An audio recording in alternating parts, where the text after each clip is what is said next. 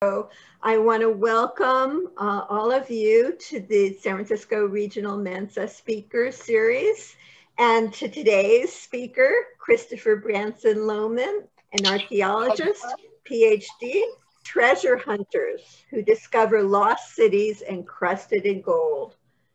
But how well do we really know the work of these scientists? Today, Dr. Lowman will tell us about the 7 myths of archaeology. Christopher Branson Lowman has the Chinese Quarters project in Palo Alto and a survey analysis of Japanese Ainu artifacts. Welcome to you, Dr. Lowman. Thank you very much, and thank you so much for having me and for that introduction. So today I wanted to tell you about what I call the 7 myths of archaeology. These are common misunderstandings about what archaeology is, mostly based on the way that it's portrayed in movies, TV, magazines, video games, and toys. This is a lecture that I give at the beginning of my Intro to Archaeology classes at San Francisco State University and UC Berkeley, although I've added some content that is special for you today. The 7 myths that I'll be looking at over the next 45 minutes or so are the myths that archaeologists work alone, that their main goals are seeking treasure, that archaeology takes place only in distant deserts and focused on ancient ruins, that it has anything to do with aliens in Atlantis, or even that it requires excavation to be archaeology. And finally, debunking the myth that it belongs in a museum is the best solution to the end of any archaeology dig. At the end, I would love to do some questions and answers, and I'll keep track of any questions that you have in chat as we go along. If it's a quick question, then I might answer it as we go, but if it's not, I'll keep it in the back of my head and return to it at the end of the lecture. I'll be asking a few questions as we go along as well, so if you'd like to participate, feel free to reply in chat. So myth number 1 is that archaeologists explore and work alone. This was a picture of me while I was working on the survey and what's called a shovel test pit at the beginning of excavations at Stanford's Chinese Arboretum Quarters. And it looks like I'm by myself. And if you look up photographs of archaeologists, they are often shown by themselves. But of course, someone else has to be there to take the picture. It's more complicated than that, though. In popular conceptions of archaeologists, as I said, in movies, TV shows, video games, or toys, archaeologists are portrayed overwhelmingly as solitary, white, male, and colonial, usually with fancy facial hair. Playmobil has recently updated their archaeologist kit so it looks a little less like it's coming out of the 1920s. And the new one is much better. They have the correct tools like trowels and brushes. They have field equipment for recording like cameras and even a little label for the excavation. Still gets a few things wrong. Archaeologists don't dig willy-nilly and create just a hole in the ground. It is measured. We need to know exactly where everything came from because of the importance of context, something that I'll get to in the next few slides. Also, I have never seen a professional archaeologist work in short shorts. So this is what a real archaeology dig looks like. This is a particularly large one, but there's always some kind of field crew. This is the site Çatalhöyük, a settlement in Anatolia, Turkey, that goes back about 9,000 years and was inhabited for over 1,000 years. When I worked there in 2008, there were multiple international teams that circulated in and out, but at any given time, there were about 100 archaeologists who were on site. I'm curious, reply in chat if you have heard of Çatalhöyük before, or if you've gotten a chance to visit. You can see some visitors to the site in the back, and then in the foreground, those are all archaeologists. This is what a field team list looked like a few years after I worked there. But as you can see, this is not a solitary archaeologist out in the middle of nowhere. So instead of thinking of an archaeologist as working by themselves, think of all of the people who are involved in any given dig. There's an archaeology team in the field working in labs, both professors and students, professional archaeologists and specialists who might know more about zooarchaeology, the study of animals, paleoethnobotany, the use of plant remains to understand lifeways in the past.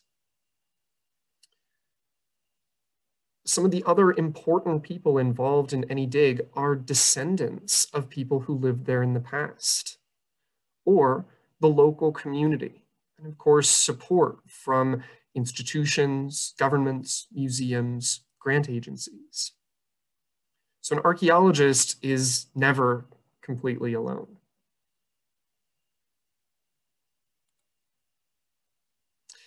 Myth number 2 is that archaeologists focus on seeking treasure.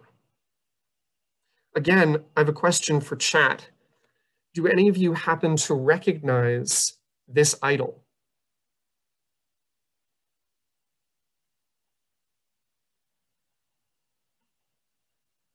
Not sure yet?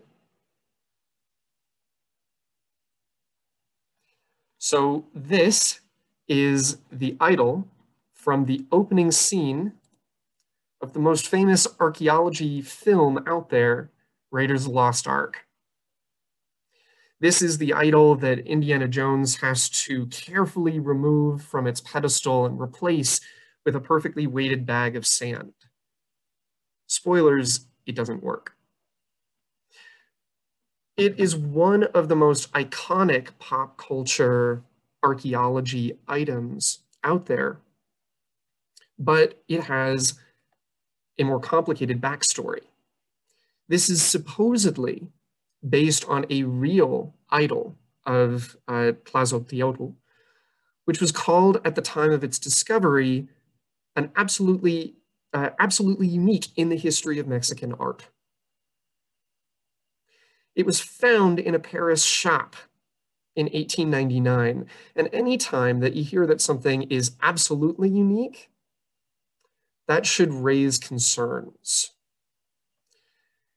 Even though the idol that this is based on is today in the collection of the Dumbarton Oaks, more recent analysis has shown that it could not have been made without the use of industrial rotary tools. The fact that there's nothing else out there that looks like it, and that it has no prior provenance, no origin prior to showing up in Paris, all point to this object being a fake.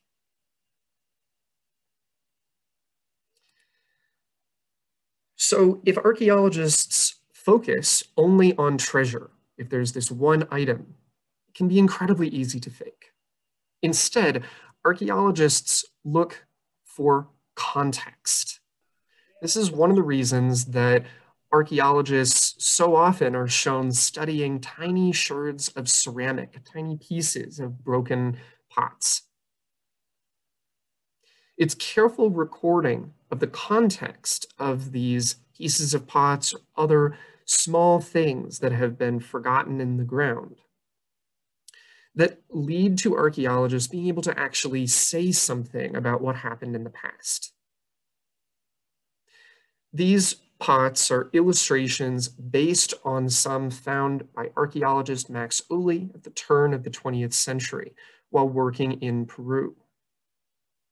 He was able to use these to create a chronology, a relative dating system where none was recorded before. I'm a visual learner myself, so putting it another way and in pictures. When archaeologists initially do a dig, they carefully keep track of the stratigraphy in the ground, the different layers of soil that indicate changes in events over time. Maybe a house was built up and then fell down. That would create a distinct layer. So if archaeologists notice that certain kinds of ceramics are found consistently in certain layers, not just in one site, but across multiple sites, then they begin to be able to recognize which types of pots tend to predate or post-date others. This means that if a third site is found and it doesn't have as much preservation, but it does have a certain kind of pot, then archaeologists can begin to suggest that it comes from this middle time period in the example on the screen.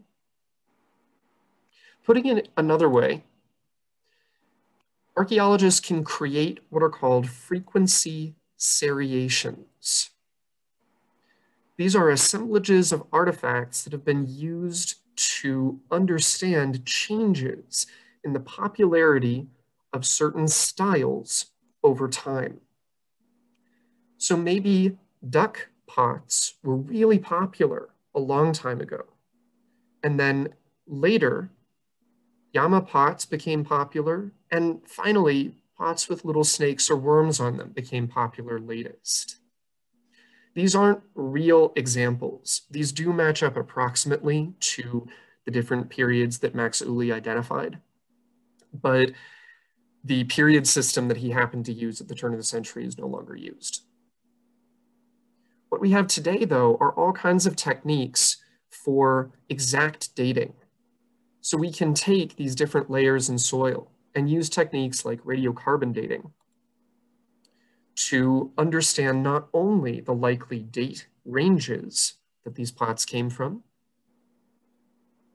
but also the possible exact dates in time. This is something that we see happening today too. So think about the relative popularity of different kinds of cell phones. If an archaeologist in the distant future were to look at a layer of soil that came from the year 2012, they might find certain kinds of iPhones, but of course, no iPhones that were made later than that. So this is a process that has been happening throughout human history with material culture. There are rises and falls in the popularity of different designs. So all of this is to illustrate the idea that archaeologists aren't just seeking treasure, they're seeking context and knowledge about the past.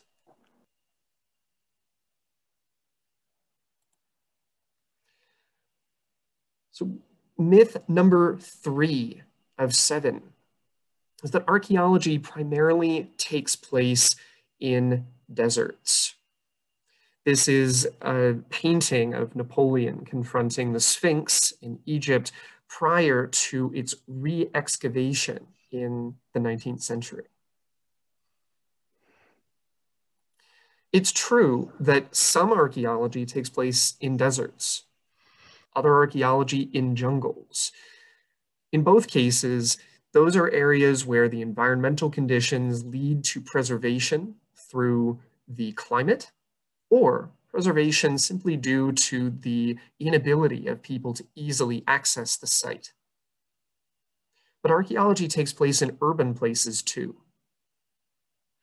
A few years ago, the Bloomberg tablets, Roman wooden tablets that had been preserved underneath what was a construction site in London and is today the Bloomberg headquarters were discovered. Unfortunately, the Bloomberg headquarters has incorporated them into a museum.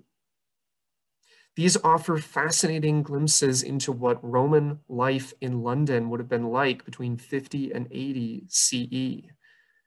One of my favorites is someone who's trying to collect on a debt that they loaned out to someone and implores them saying, I implore you, buy bread and salt. That's the kind of everyday phrase that might not be captured in histories or chronicles of monarchs or the elite that we get by examining everyday objects from the past. Here in San Francisco, one of the most interesting recurring kinds of archaeology is the discovery of sunken ships. If you look at a map of San Francisco from the 1840s up through 1849, the coastline and the edge of the bay look really different than they do today. Quite a bit of San Francisco's waterfronts have been built out on landfill, collapsed buildings, and purposefully sunk ships. One of those ships was the Niantic. You can see the stern and rudder today in the San Francisco Maritime Museum. It arrived in San Francisco as a sailing ship, but then was flipped upside down and turned into a store ship and then a hotel before being burned in the early 1850s. It simply became part of landfill and was only rediscovered in the 1970s. I'm curious if any of you have been to the San Francisco Maritime Museum or if you've heard of the sunken ships before.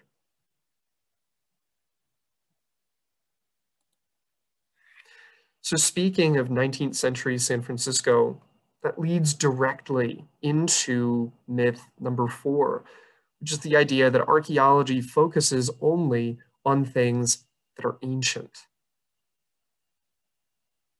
It's true that archaeologists are discovering new things about ancient sites all the time. Just a few years ago, chemical analysis of the stones at Stonehenge allowed archaeologists to trace the origins not too far away. But archaeologists also look at sites in the 19th, 20th, and even the 21st centuries. I'm curious, reply in chat. Do any of you have a guess about what the artifact on the screen was originally part of?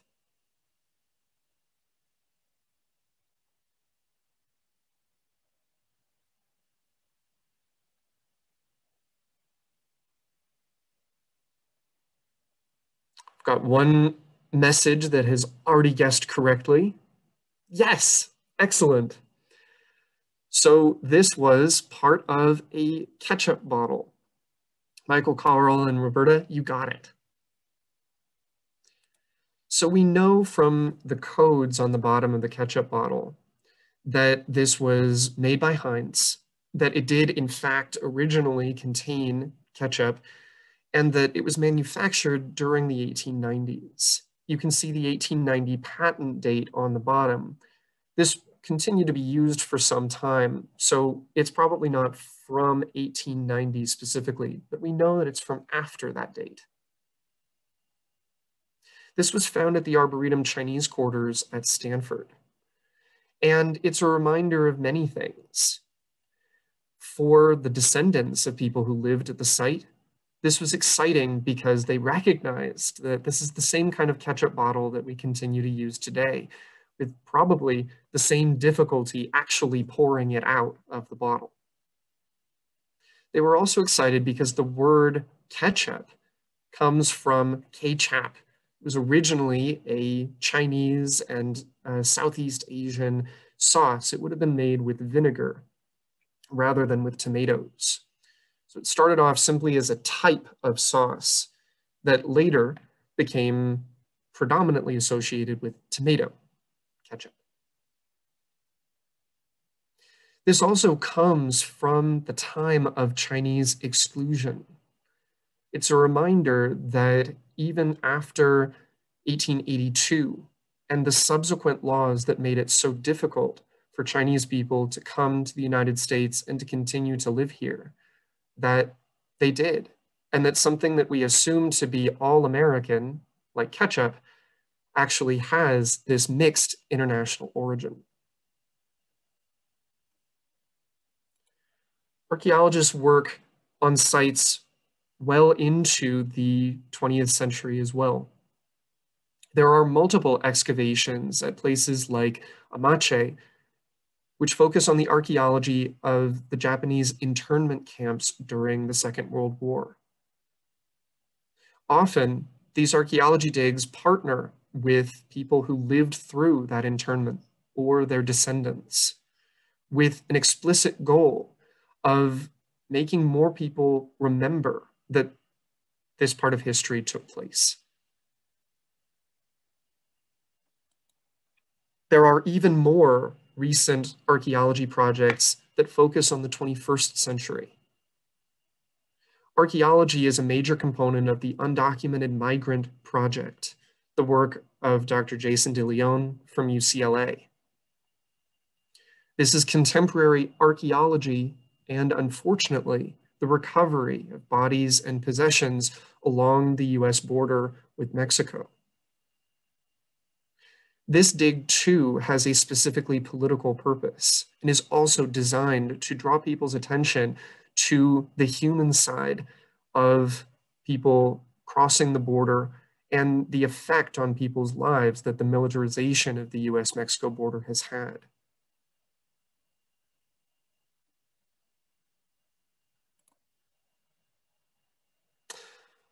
So myth number 5. Aliens, Atlantis, Anasazi. If I get into a Lyft or Uber, or when I'm talking to someone for the first time and they find out that I'm an archaeologist, it is unfortunately incredibly common that I am asked about something pseudoscientific. Is Atlantis real? Did aliens build the pyramids? You have probably seen headlines related to archaeology that say things like mystery finally solved, or that feature images like this, or as recently as August 2020, headlines like this.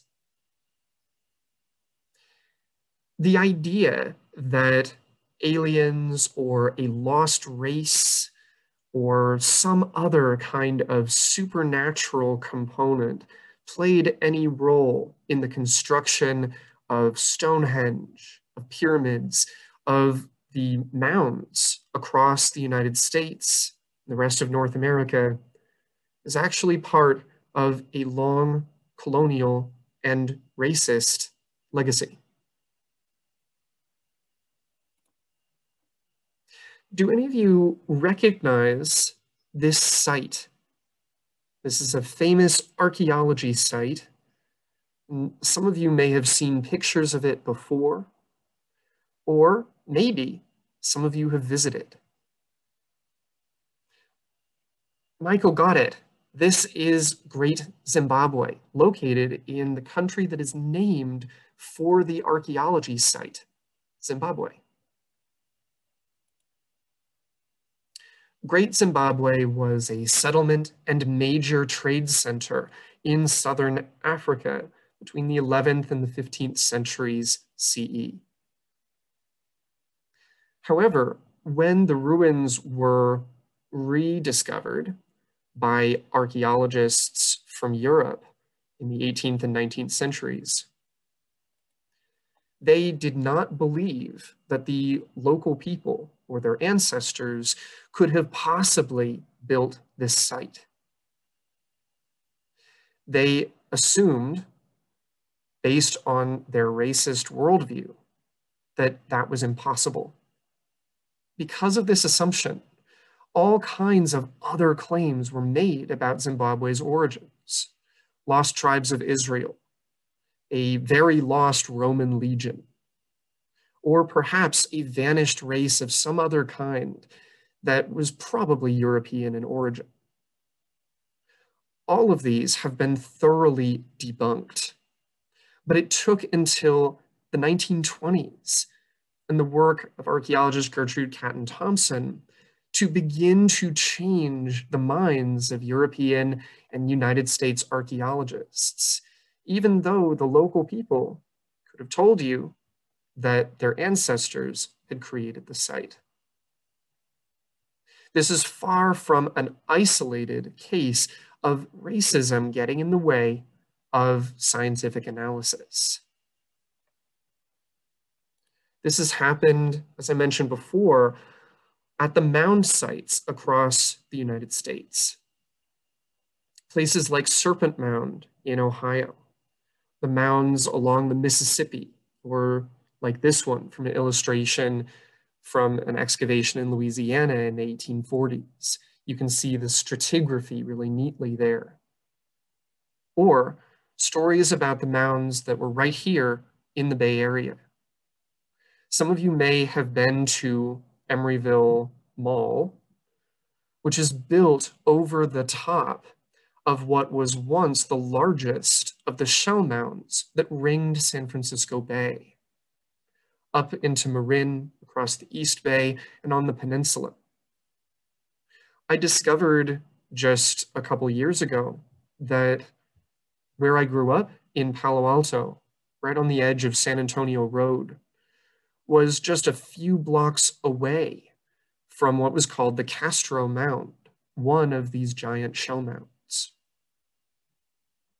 In the 19th century, archaeologists refused to believe that these mounds could have been created by Native Americans. In the era of manifest destiny, any scientific explanation that went against the political dispossession of land was brushed under the rug.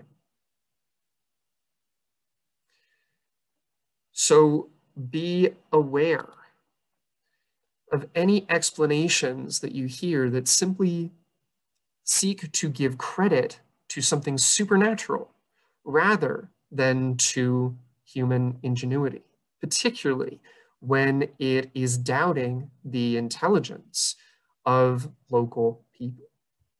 That is a hallmark of racist pseudoscience.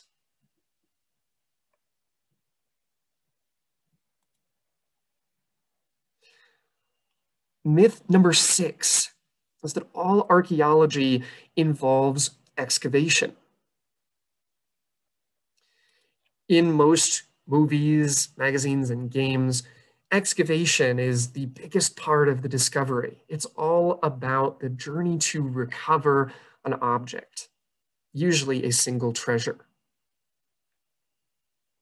Often, this leads to the disturbance of some ancient supernatural force, whether it's a living mummy or a horrible monster, but the story quickly veers away from anything resembling real archaeology. In real life, archaeologists use all kinds of techniques besides excavation. Some of you may have come across articles like this one, talking about LIDAR, light detection and ranging, which uses pulsed lasers to measure exact distances from the source of the LIDAR, often in a plane. This is one of the tools that archaeologists use to see beneath dense tree cover. The way this works is that laser pulses return every time that they meet reflection surfaces. They bounce back and split into multiple returns. So an aerial photo like this, exactly what you'd see from the cockpit of a plane, once you apply LIDAR, looks more like this. This is a photo from the work of Kate Johnson in New England, but shows historic walls and the outlines of potential archaeology sites in a landscape that otherwise renders them invisible.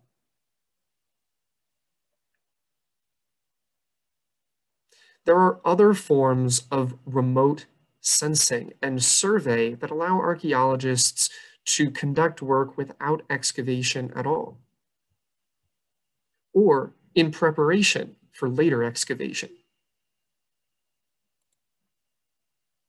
One of them is ground penetrating radar, or GPR. Ground penetrating radar measures changes in soil density, which is useful for looking for pits or ditches with more compacted floors, or for hollow spaces like graves, or particularly dense spaces like a stone wall hidden underground. Many of you have hopefully seen the movie Jurassic Park, which is about paleontology, kind of, rather than archaeology, since it has to do with dinosaurs, although I do really love dinosaurs. The GPR shown in Jurassic Park isn't what real GPR looks like. There is no way to shoot a single pulse underground and come back with a perfect image of a skeleton like that. GPR is far more general in its results. In real life, GPR ends up looking something like this. By placing the GPR machine in a little carriage and dragging it in a straight line across a grid, you can get a readout that looks something like this. Definitely not a clear skeleton, but it's still useful. We can look more closely at this image, map on different colors depending on what the GPR has picked up as more or less change in soil density, and find areas that feature anomalies. Further, what's called ground truthing, often involving excavation, would be needed to figure out exactly what was going on, whether this is a pit or whether it is simply a different kind or density of soil remains to be seen in this case. Archaeologists can then take these slices and reassemble them, knitting them together to create a single map at different depths. So these are composed of multiple lines of the GPR to create horizontal slices down into the ground.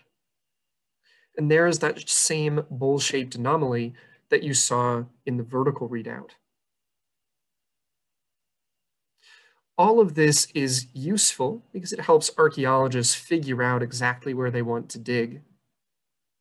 But it can be ethical too. In some cases, indigenous people, local people, or descendants, people who lived at what are now archaeology sites, continue to have religious or spiritual beliefs about disturbing the ground that might contain traces of their ancestors' lives. So, figuring out other techniques besides excavation, whether that's remote sensing or things like catch and release survey in collaboration with indigenous people today, is an important part of the present and future of archaeology. That brings me to the last of the 7 myths. The idea that the logical place for everything after an archaeology dig is to put it in a museum. I'm curious to know, and reply in chat if you'd like, but are there particular museums that have stood out to you, that have had an impact on the way that you think about the past? For me, the Penn Museum in Philadelphia and the Museum of Anthropology at the University of British Columbia stand out in my mind as having a particular impact on me. If you have had a chance to visit either of those, I'd love to know. But in general, I'd love to know what other museums you have particularly enjoyed. Places like, yeah, the Metropolitan Museum in New York. Museums are a fantastic tool for the preservation of objects. So often, what the public sees is only a small part of what is in the museum. There are storage centers and conservation halls that the public seldom sees. I see other answers agreeing about the Met or the British Museum. However, museums, like many other parts of archaeology, also have a complicated colonial legacy. During the 18th, 19th, and much of the 20th century, archaeologists and other professionals and government officials traveled the world and tended to extract the objects that they found to be the most beautiful or interesting and take them to their home country, often without permission of the local people or through dubious means. The Parthenon marbles are probably the most famous example of this in the British Museum, but taken from Greece, and none of the official paperwork for their removal has ever been supplied. It happens here in the United States as well. Academics, unfortunately, have a long and often damaging history of an emphasis on putting things in boxes, both conceptually, like specific categories, which are often far more complicated in real life, and literally taking things and putting them in museums, sometimes, unfortunately, often in the past without permission. Starting in 1990, a law called NAGPRA, the Native American Graves Protection and Repatriation Act, has gone into effect and gone through several revisions over the last 3 decades. It seeks to address this history of dispossession and looting of tribal ancestors and bodies here in the United States. There aren't international laws that cover the repatriation of Native American grave goods or ancestors' bodies, but this national law has been a start. If you haven't heard about NAGPRA before and you're interested in learning more about it, I highly recommend this comic book. It's actually written by 2 archaeologists and a professional archaeological illustrator. And it seeks to unravel some of the legal mysteries of how NAGPRA works. But it's something that I assign to my students in my Intro to Archaeology classes. It's also available in its entirety online at nagpracomics.weebly.com. I highly recommend checking out this work by Sonia Adelaide, Jen Shannon, and John Swager. In closing this section, casting doubt on museums as the only place for things to end up, it's also very important to recognize the impact that archaeology has on the lives of living people. I'm joining you today from Berkeley, California, which is both the ancestral and current homeland of the Chochenyo Ohlone. All across the Bay Area, there are different branches of Ohlone-speaking peoples who call this place home. And I encourage you, wherever you're joining from today, to check out this website, nativeland.ca, and find out whose land are you on? What is the living community doing? What kinds of activism and heritage practices are they involved in? In many cases, living tribal members, whether or not they're federally or not federally recognized, work with archaeologists or have their own cultural resource management firms. So collaboration with Indigenous people, with Native tribes and communities continues to be an important part of archaeology today.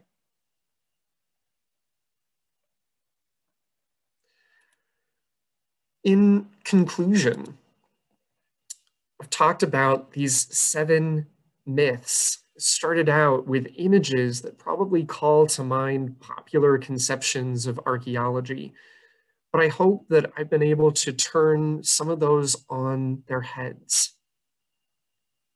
Archaeologists work not alone, but in teams, alongside multiple experts and stakeholder community members to understand people's lives in the past.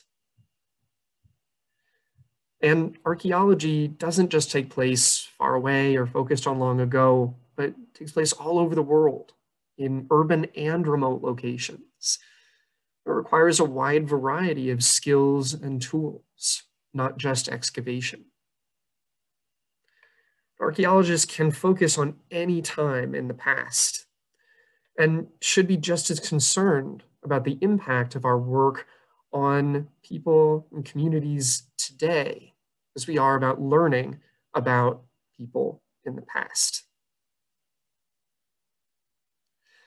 Thank you so much for coming to the talk today. I hope that you learned some new things. I also hope that you recognized some of the things in the talk. Archaeology is a big part of pop culture, so I tried to play off of that. And I'd love to have an opportunity to talk more casually with you now, to answer any questions that you have, or to tell you more about archaeology. Go ahead and look through the questions that have shown up in chat so far, but feel free to add more. And I would happily talk to any of you too. So going up, Michael, you asked about Çatalhöyük, and did it predate agriculture? Agriculture emerges in different forms all around the world at different times. Çatalhöyük is a Neolithic settlement, so forms of agriculture were already taking place when it was occupied. Recently, there's been a lot of doubt cast on the hard line between agricultural versus hunter-gatherer societies. People are understanding that it is far more nuanced than most textbooks from the 20th century tended to outline. For example, here in California, the understanding that Native Californians were intimately involved in tending what were assumed to be wild trees, plants, and other aspects of the environment is becoming increasingly obvious through the use of traditional ecological knowledge and collaboration with archaeologists to get a sense of deep time. I got a couple questions privately as well. How are the 2 spout with connecting handle pots of South America used by the makers? That's a great question. I don't actually know how they were used. I know that archaeologists use all kinds of tools to try to figure out what vessels from the past once contained, and that can be a big clue as to their use. Sometimes it's surprising. My own work focuses on historical archaeology, so things that are much more recent. But some of the analysis of archaeologists working at Market Street, Chinatown, the Chinatown that was one of the multiple Chinatowns that was located in San Jose here in the Bay Area, found that beer bottles discovered at the site that were originally made to contain beer, in fact, had traces of lipids inside of them. They appear to have been used for some other kind of food storage. This is one of the other examples of putting things neatly into simple categories often doesn't work. Sometimes the same vessel, whether it's from ancient times or more recently, is used for multiple purposes. Many of you probably have similar things in your own houses. Maybe you have cigar boxes filled with buttons, or mason jars that once stored mayonnaise, but now store something else. So I would need to go back and look up more about what archaeologists know about the double spout pots like that.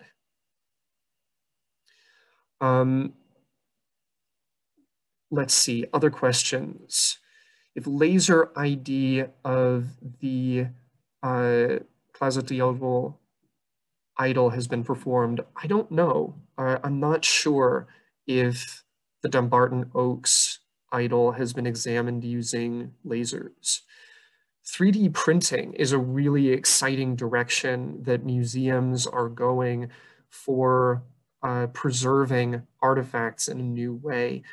Photographs, illustrations, and 3D printing, copies or models, all have advantages and disadvantages in terms of allowing people to study the original item. But I've seen some 3D printed models of artifacts in museums, and it's really exciting to see that technology improving.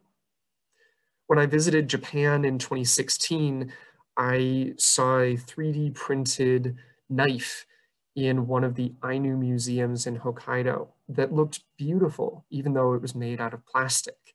It preserved all of the details of the item. So I'm excited to see where that kind of technology will go in the future, both in terms of preservation and in terms of artifact analysis. I saw a bunch of answers to museums that had an impact on you, which was exciting to see. The New York Met, the British Museum at Princeton, the Pergamon in Berlin. I visited that museum as well. I also see someone asking about a ship at Ocean Beach that gets uncovered periodically. There are actually multiple shipwrecks up and down the San Francisco coast on the ocean side. I'm not sure about whether there more information about the ship at Ocean Beach, but there was an excavation quite recently of a ship that was wrecked near Año Nuevo State Park. I'm actually assigning an article about it in my California archaeology class at San Francisco State.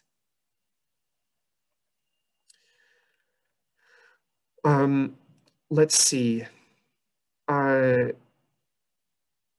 Someone pointed out more of a comment, a book about archaeologists discovering evidence of Roman legions in the Teutoburg forest, including a wall built by German tribes. There's some really exciting archaeology having to do with Rome outside of Rome. I've worked on a Roman dig, but it was actually in northern England on a fort called Binchester. I worked there for 2 summers, once as a student and once as more a supervisor role. But finding those kinds of Roman artifacts outside of Italy is really exciting. It can also lead to debunking assumptions about what the Roman frontier was really like. For example, sites like Vindolanda or Binchester, which were military forts, are often assumed to be a frontier of war. the idea is that the military was there, so they must have been fighting the local tribes all the time. And in fact, the archaeology and the history suggests a much different day-to-day life for many people. The borders were porous. There were many gates in Hadrian's Wall. It was not the edge of the frontier so much as a blurry line that outlined kind of Roman territory and kind of not Roman territory. There are many records of soldiers from Italy on the frontier marrying local people and raising families wherever they are, exactly the same way that military outposts work in the modern world. Let's see. Teutoburg, a few other museums that you really liked. Question from Barbara, what digital electronic imaging or testing methods have you personally worked with? I have worked with both GPR and LiDAR, although I was using land-based rather than aerial LiDAR. I worked with GPR on my own excavation and LiDAR as a volunteer on somebody else's. I have also done some work with magnetometry, which measures changes in soil magnetism, which again signals differences in soil type, and that can be clues about where to dig. I think that that's the extent of the electronic and digital survey systems that I've worked with personally.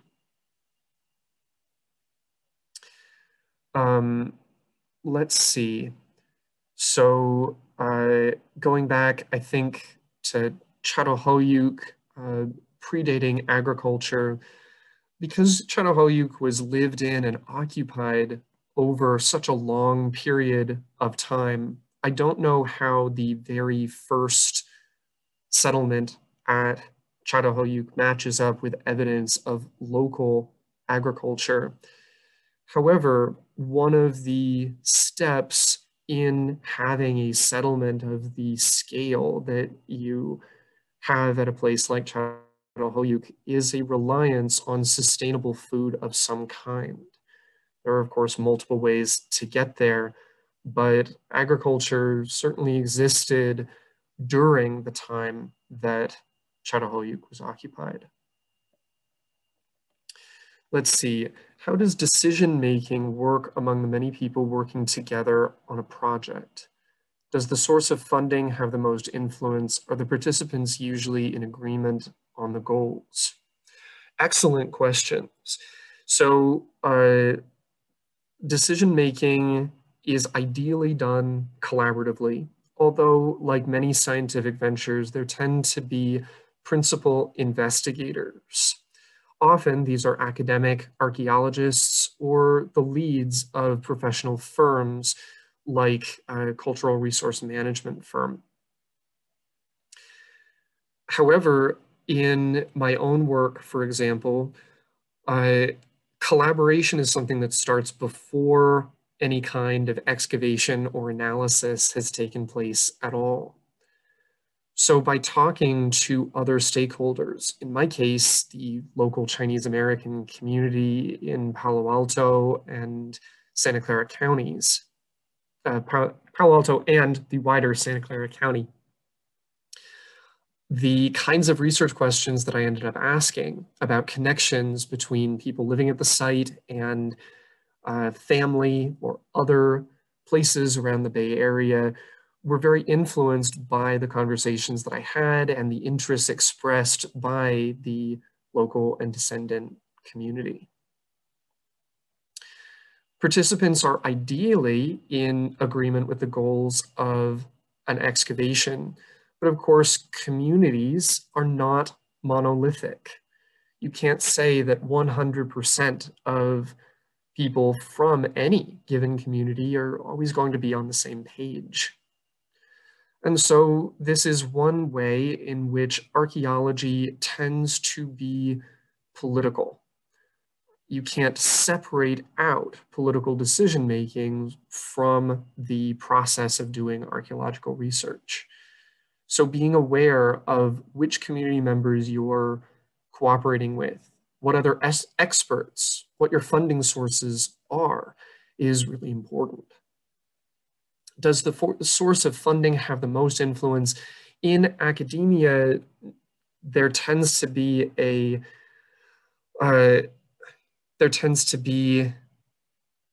an emphasis on the researchers and hopefully collaborators having the academic freedom to conduct research according to the research questions that they come up with. But of course, they do need to find funding to answer those research questions. So funding might tend to go to certain kinds of digs, often digs that focus on ancient sites more frequently than digs that focus on relatively recent history. At least that's the way it's been recently. So in that sense, funding can dictate how well a project is equipped, but it doesn't tend to dictate something like what the research questions actually are. Oh yes, about the Romans in forests. Do you have a favorite archaeology site, one that you proselytize about? Well, my favorite archaeology museums are the Penn Museum and the Museum of Anthropology at the University of British Columbia, which is quite a mouthful, so everyone calls it MOA. But in terms of sites, I'm not sure that there's one that I would say everyone needs to visit, but I do think that it's important to be aware of sites wherever you are, being aware of local history and archaeology can give you a very different sense of a place, even if you've lived there your whole life.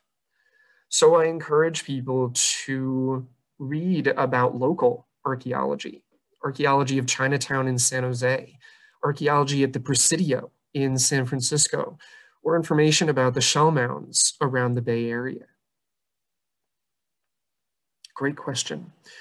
Where else have I worked?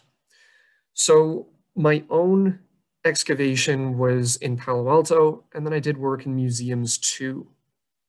But I have worked on other people's digs in many places.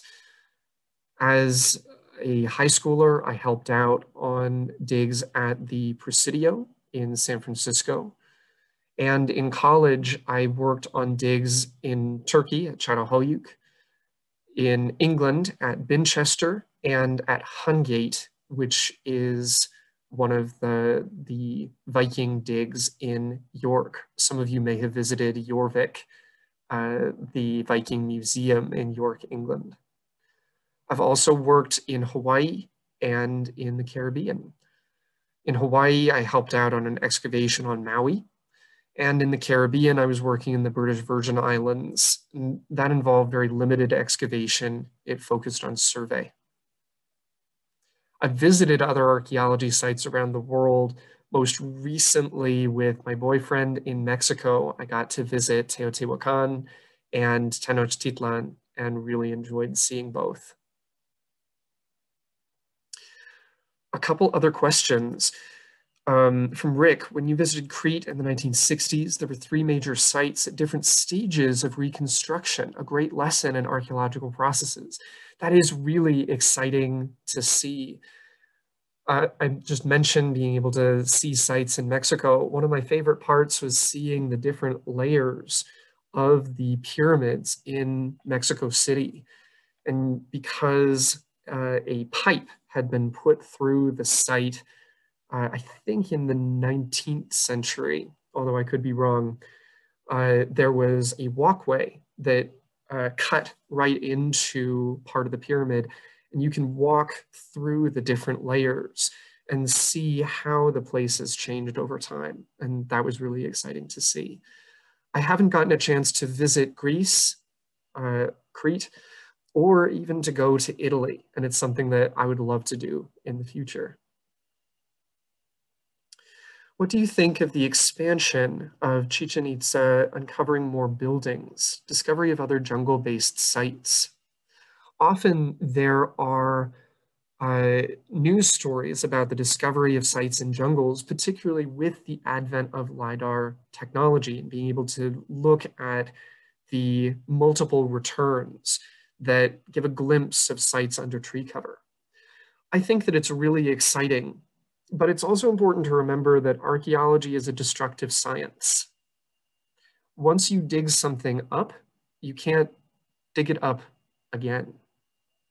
So sites that were excavated in the 19th century might be the most well-known, but 19th century excavation techniques often destroyed many of the things that archaeologists look for today. For example, one of the first things that people tended to do was wash pots and vessels and amphora, but that means that modern chemical analysis can't be used to identify the contents that they once had through residue. And so I think that it's always exciting when there are new discoveries, but that it's also important to think about the preservation and the ethics involved in extracting anything from the ground, which is one of the reasons that indigenous methods in archaeology and alternative methods to excavation are so exciting.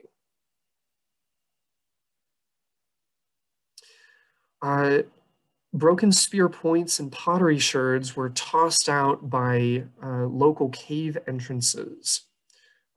Looks like in Tennessee. Do these discarded items need to be returned to their descendants?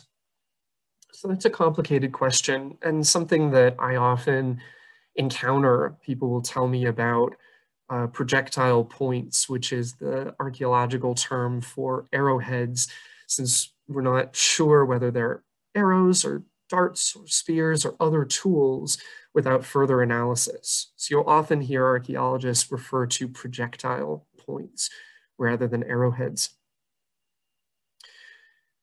In general, as I talked about with the pottery sherds, one of the most powerful tools for understanding the past is the context from which the artifacts once came.